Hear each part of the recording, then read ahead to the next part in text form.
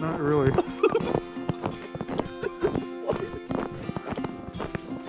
I mean, it's not that I don't like it, it's just not my preferred activity. I usually prefer warmer weather.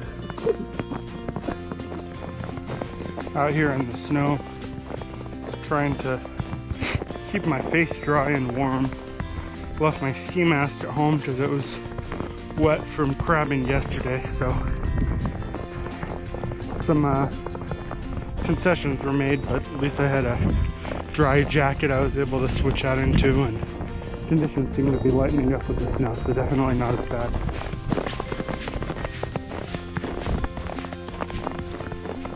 You see, trail conditions in some areas are not fantastic, so we'll cut over.